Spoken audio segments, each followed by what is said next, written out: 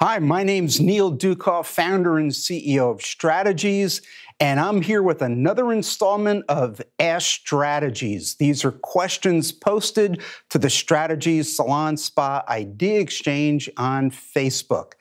Today we have a question from an owner who's really concerned about how service providers are reacting when they see their clients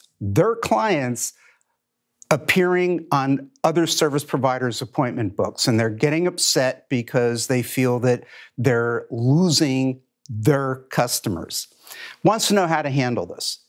First of all, when you have service providers feeling frustrated or annoyed when they see their client turn up on someone else's appointment book, it's an instant indicator that your culture is based on I, me, mine. Probably drove request rates. It was probably always build your book. It was always look at your column on the appointment book, grow your productivity rate. And what that does is create a culture where clients will always come back to that one individual, and the salon trains clients to come back to that one individual. So it's a sense of client ownership, and what that does is get in the way of team service.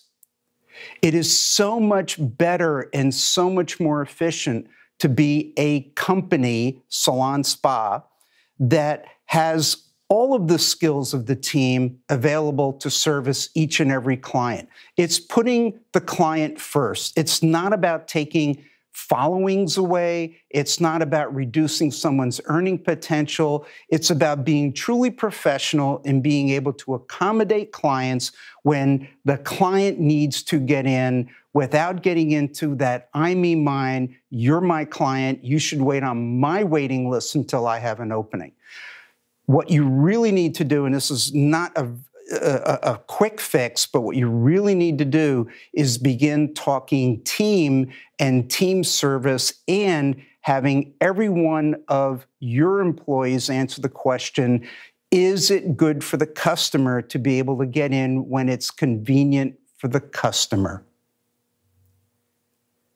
To ask your question, go to Facebook on the Strategies Salon Spa Idea Exchange, and look forward to seeing you at the next installment. Thank you.